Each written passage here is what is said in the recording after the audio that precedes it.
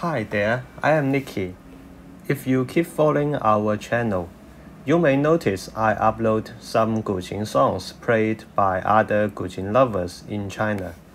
And recently, I have seen that they transferred many songs into Guqin notation and even taught how to play them in Chinese with subtitle, just like this.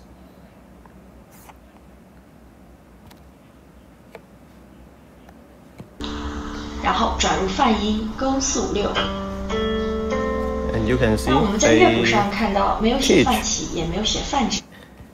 They teach in Chinese with subtitle. Although Chinese is complicated, but the words about Guqin learning are not too much. The most common words may be just 200 to 300 words. If you can read them by yourself, I guess it can be a strong strength for you to learn more Guqin music by yourself. So our plans is teaching the common words of learning Guqin in this year, and I hope this Chinese of Guqin class will help you a lot in the future.